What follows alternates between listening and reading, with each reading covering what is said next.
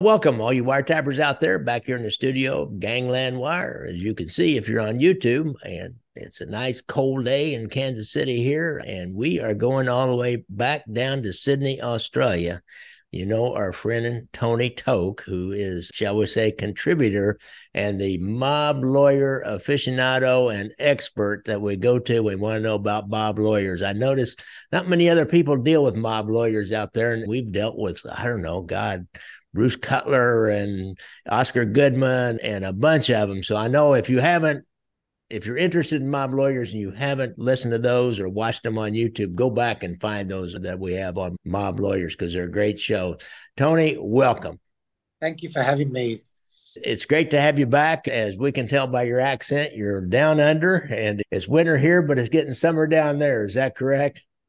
That's right. That's right. Like weather here would be equivalent to, say, San Diego. Okay, interesting. Well, that's nice weather in San Diego. I know that. Year round is nice weather in San Diego. So we're going to talk about Sidney Korshak, and I've looked up stuff on him. I even had a book about him for a while I borrowed from a friend of mine. It was so dense, and I finally just gave it back to him. But I did a bunch of research for this show, and I know you've really done a lot of research, and I want to ask you some questions once you've learned about Sidney Korshak. Guys, he was a mob lawyer and fixer for the Chicago outfit, started back in Capone days and came all the way up until whenever he died, the 80s, I think. And he was everywhere, but he was nowhere. Let me give you a quote I read about him was, "In the land of dreams, Sidney Korshak was a shadow among shadows, just a wisp of air floating around the land of dreams," or Hollywood. Nobody can ever quite get their hands on Sidney Korshak. So, Tony, tell us, how did he get started? I kind of gave it away. He started in Chicago under Capone, but tell us how he got started in his early days. Well, he was born in Chicago in 1907 and he graduated from the University of Wisconsin, but he received his law degree from DePaul University in about 1930. Now, Gary, there were rumors that he was employed by Al Capone as a driver during his college years and that Capone even paid his college tuition. I personally don't put much stock in that. Capone had all these hardened criminals at his disposal. I doubt he put in his life in the hands of a young law student. I don't think about that. No, I doubt it too. And there's a lot of eyes on Capone. That there would have been something. There would have been pictures of him probably if he was driving him around. That would have come out. So that I agree with you on that story. That's right. What we do know for a fact is shortly after his admission as a lawyer, he began defending people associated with Al Capone's mob syndicate in Chicago. Now, at this stage in his career, unlike other lawyers that we've covered, he avoided trials. He didn't like the courtroom theatrics and those grueling cross-examinations we're used to keep his clients out of prison. What he did was his modus operandi was to form relationships with key people in the state attorney's office and negotiate criminal charges down to misdemeanors. Now, he probably bribed judges and jurors along the way as well. That's not uncommon in Chicago, as we're well aware, at that particular time. Now, realized early on it wasn't what you knew, it was who you knew. So that's how we got started. No, okay. So, yeah, and I'll tell you what, guys, that is the way to do it. Get the lawyer who knows the prosecutors really well, who maybe knows the judges, who's politically active, who has maybe given money to a lot of different campaigns in your county. Those are the guys. Don't go to trial. You're an idiot if you go to trial. Figure out what's going to happen before and get that guy that can make that deal. And sound like Sidney Korshak is the guy that could make that deal in Cook County back in the older days. Now, talking about being a fixer and a negotiator and that kind of thing, that's what that is. And it's a negotiation between the lawyer and the prosecutor. And maybe you promise them something on down the road. Everything has a price, as we all know. So he also got involved with labor unions and labor negotiating with Jimmy Hoffa. So how did he get into with the labor unions? Well, Gary, in the 1930s, he began associating with some outfit heavyweights like Gus Alex, Jake Guzik, Murray Humphreys. As time went on, he clearly recognized that labor racketeering was the bread and butter of the outfit, and he began settling labor disputes at the behest of the mob. Now, Labor racketeering, as you're well aware, Gary, it went something like this. The mob would infiltrate a union by installing its people in key positions within that union. Then they'd extort employers by threatening unlawful strikes, work stoppages, picketing, workplace sabotage sometimes. And the outfit would receive payoffs from employers in exchange for labor peace. The employer just wanted the union off their back so they could get back to business. A lot of the time, the outfit needed a trusted lawyer to act as kind of a go-between in this shady triangle involving unions, employers, and the mob. And this is where someone like Sidney Korshak comes in. Now, his name began to surface in 1943 when Willie Byoff, the corrupt leader of the Hollywood Stagehands Union, went on trial for extorting millions of dollars from Hollywood movie companies. And he testified that he'd been introduced to Sidney Korshak by a high-ranking Capone associate in 1939 who told him, "Sidney is our man." Then in 1946, a major department store chain was faced with demands for payoffs from rival unions. When they engaged Korshak as their lawyer, the problem magically disappeared. This really boosted his stature in Chicago business circles and made him absolutely indispensable to his clients and friends, which were multiplying as his reputation grew. And this is when he started hosting late-night parties attended by Chicago high society. And they were also attended by the most dazzling showgirls in Chicago, probably to compromise his guests.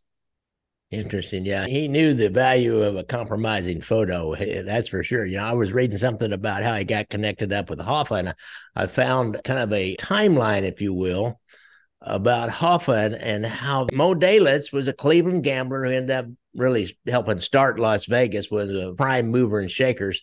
Mo Dalitz got involved with Hoffa in Detroit. He got introduced to him. Hoffa got introduced to Dalitz. We don't know exactly how, but that was kind of the first contact. And then out of that, Dalitz supposedly introduced Hoffa to a guy named Red Dorfman, who was a longtime teacher in Chicago. And Dorfman then helped Hoffa. He brought him right into the Chicago outfit, and that kind of locked him in. The outfit really, and the Detroit mob, who Dalitz was connected to, were really the first sponsors of Jimmy Hoffa and the first connections. And from there, Red Dorfman, his son, starts the insurance company and invests all the mob's money in the pension plan. Well, guess who's a big shareholder in Alan Dorfman's insurance company? Sidney Korshak. He's right there. He's right there in the middle of all this labor union stuff. And he did a lot more negotiating behind the scenes than he did out front. So he's an interesting guy, boy. Always in there, but never really know exactly what he's doing. So the Hollywood deal, what happened with Willie Byoff? Do you remember that? Did he go to trial? Yes, and I think as a result of the trial and the subsequent events, Frank Nitti committed suicide or was forced to commit suicide. Right. Korshak was all involved in that. One thing I read was that Korshak told Willie Byoff, to just say, yeah, they gave me the money. It's not extortion. They just gave me the money. That was his defense. And then his real defense was then he turned on everybody and he brought down, like you said, Frank Nitti, who committed suicide, and Johnny Roselli, and who was out there squirreling Garden, Lana Turner, and all the rest of the starlets out there, handsome Johnny Roselli. So it's the outfit and Korshak and that Hollywood scam were all in there together. And then somebody had to negotiate to get all of those 4 or 5 Cherry Nose Joey and Louis Campagna, and who else was in that group? Paul Ricca. And somebody had to negotiate with the Department of Justice to get all those guys those lights. They got 10-year sentences, but they got out in 3 years, and that was a negotiation. That was a huge political thing there. So I bet he was involved in that. Well, what are some examples of his different things that he's done over the years? Well, by the late 1940s, he had completely outgrown Chicago and he relocated full-time to California. That's where he became the primary link between the mob and the unions. And he became America's most important fixer in labor management affairs Now, I don't know if many of our viewers are aware, but why the mob was so big in Hollywood unions. The craft unions and talent agencies in Hollywood were controlled by the mob. So the studios had to deal with people like Korshak if they wanted to do business without the headache and inconvenience of labour problems. Now, mob connections allowed Korshak to settle his clients' labour troubles with the unions for Hollywood executives and other corporate clients. On the other hand, he would also use his mob connections to create labour problems for his clients' competitors. Over time, he attracted clients that included Fortune 500 companies as well as numerous Hollywood figures. I can name a few, but I can't go into all of them. This is just so long, decades. For instance, Hilton Hotels, Paramount Pictures, Max Factor, General Dynamics, among many, many others. It's a very long list. And he also brokered large loans from the Central States Pension Fund, operated by the Teamsters, to finance the development of hotels and casinos in Las Vegas. And he was also a partner in many of those, a silent partner, I might add, in many of those casino projects. His power and influence is illustrated by a well-known story of how he showed up unannounced at the Riviera Hotel in Las Vegas in 1961 during a Teamsters conference. And apparently the management at the Riviera quickly scrambled to accommodate him in the largest suite, and they ejected the original occupant of that particular suite, who was Jimmy Hoffa. That just shows how important. And he could also shake things up with one phone call in Hollywood. For instance, when Robert Evans, that's the then head of Paramount Pictures, he wanted MGM executives to release Al Pacino from his contract, and it was an unbreakable contract, so that he could play Michael Corleone in The Godfather. He went to Sidney Korshak. Korshak made one phone call, threatened to block the construction of the MGM Grand Hotel that was being built at the time, and they agreed to release Pacino from the contract. That's another example. So that's how that got done. That was in that movie, made-for-TV movie about the filming of The Godfather. And I think maybe some people would, in fiction, would suggest that that was the famous scene where the producer woke up in bed with his horse's head, or there was something around Sidney Korshak and the mob. So, truth is stranger than fiction sometimes. You remember the story about going to the Kefauver Commission? Yes, I'm going to go into that. That is when, if all else failed, he would resort to blackmail. Now, by the time he died in 1996 at the age of 88, he'd been the subject of repeated federal and state investigations for many years, and he was mentioned in many, many, many FBI reports to no avail. Now, what you're referring to is, I think it was 1950, he was called to appear in front of the Kefauver Commission and to testify at the hearings.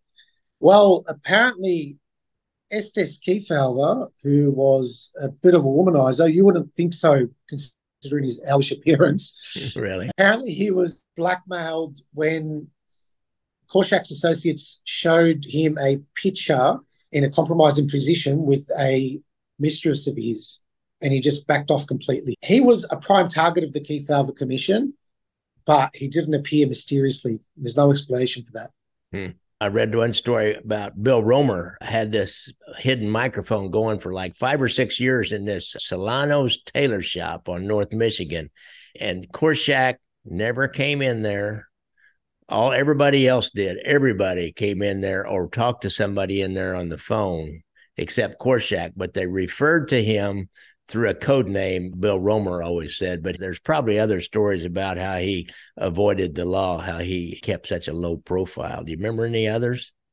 Yes, he avoided meetings with low-level mobsters that were directly involved in criminal activities. So if any of them became informants or witnesses, they didn't have anything at all to report on him. In fact, Los Angeles-based mobster turned informant, I should say, Jim the Weasel Fratiano, he testified that a Chicago crime boss specifically warned him never contact Korshak under any circumstances. So that kind of dovetails with what you're saying. Yeah. Now, there are other reasons why he was so successful. Even though he was at the crossroads of organized crime in America for decades, he was only ever charged once in his life. That was for carrying a concealed weapon in Chicago in 1931. But that charge was dropped at his arraignment, so it came to nothing. Now, the reason why he was so successful in avoiding prosecution was he went to great lengths to insulate himself from criminal activities that he was allegedly involved in or on the periphery of. It all came down to the way he operated. And I'm going to go into that now. He liked to remain anonymous and avoid the limelight at all costs. When mobsters would use his name, they would use a pseudonym. So his name never turned up on wiretaps, like you're saying. He was never licensed to practice law in California, despite much of his work being there. And he was obviously conveniently out of the reach of disciplinary bodies like the State Bar of California. He didn't even maintain a law office in California. He had his own table at this Beverly Hills restaurant called Le Bistro, and he conducted business from there. He just met with clients there. And his mailing address was back in Chicago. He never put anything in writing. All his business was done orally, so there was no paper trail at all. He never communicated by regular telephone, so law enforcement could never tap his phones. If he really needed to talk on the phone, what he'd do was he had a large supply of coins on hand, and he'd go to a public telephone to make calls. And as we know, public telephones are far less likely to be tapped. Yeah. Another thing, Gary, he had very powerful friends. His list of clients and friends is like a who's who of business and politics in America. To name a few: Jules Stein, Conrad Hilton, Howard Hughes, Lou Wasserman, Ronald Reagan, Jerry Brown, the former governor of California. That's just naming a couple. Now, his own brother, Marshall Korshak, even was a notable politician in Illinois for many years. Must have run in the family, huh? Yes. He was an interesting guy, that's for sure. That always negotiating and never going to trial. That was his first skillful act to be what he was, to be the kind of a guy that just goes in and talks to people and brings them together. And it takes a certain skill to do that. He must have really been living the high life out there in Hollywood. He kept that table at the restaurant, and he had to know all the heads of the studios and the movie stars and everything too. There's another interesting story I want to mention, and this illustrates how he put his powerful connections to use. A zealous FBI agent, I think it was Bill Romer, he wanted to interview Korshak's wife. Now, Korshak didn't object and get angry. He said, go ahead. And he even gave him the restaurant where he could find his wife to interview her.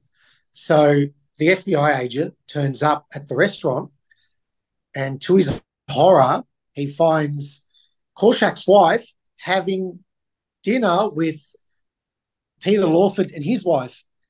Peter Lawford's wife is Bobby Kennedy's sister. And at the time, Bobby Kennedy was I think he was on the McClellan committee. He was a senator.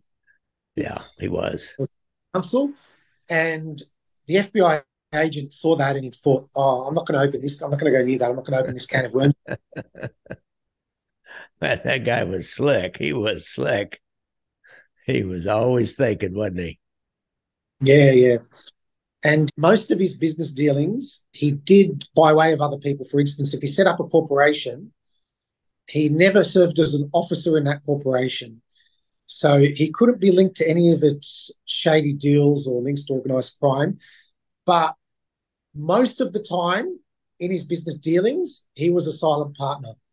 His name was nowhere to be seen. Interesting. Well, that is quite a story of our friend Sidney Korshak. You got any other little stories that you remember about him when you researched him?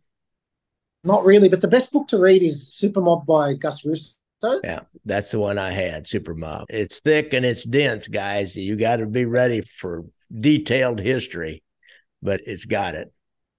It's very long. Yeah. Very detailed. It's not an easy read.